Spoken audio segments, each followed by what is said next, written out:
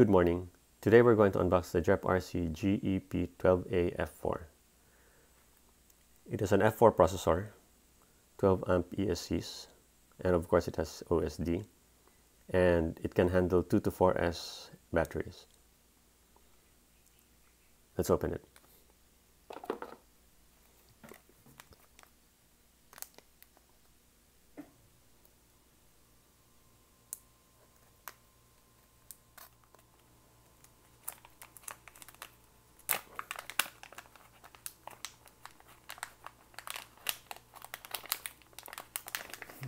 Okay, so we have some stickers. The FC. What else do we have here?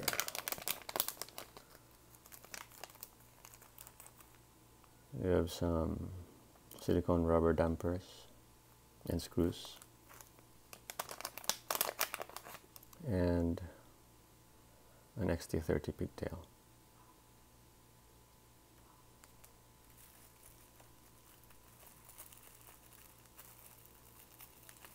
So here's the FC.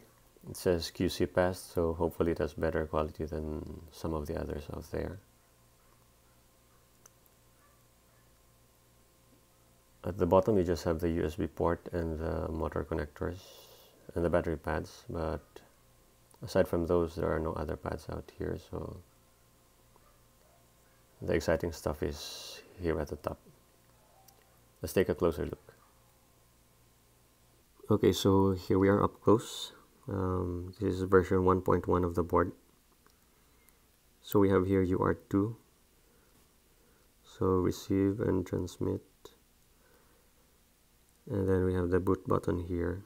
And then we have the F4 here covered with the sticker and the OSD chip.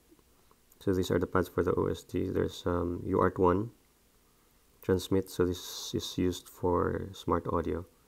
Video out, video in, ground, 5 volts, and then the battery pads, which are through holes, so it's harder to destroy the FC by lifting these pads.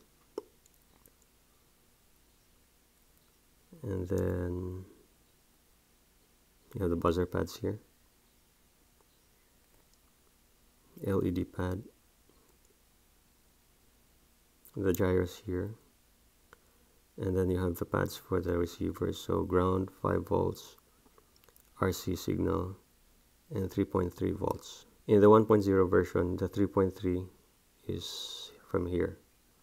But now it has a dedicated pad here, so that's good. And most exciting is this pad here labeled FP.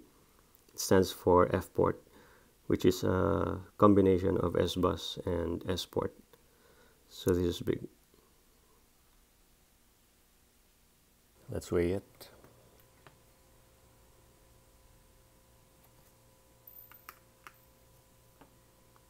So it weighs 5.7 grams. And that's it for my unboxing and overview of the GEPRC GEP-F4 So this 1.1 version has good improvements over the 1.0, which shows how fast the pace of development is. Whoops in general sure have come a long way. So a year ago we were building 2S whoops. Now we not just have 3S but even 4S.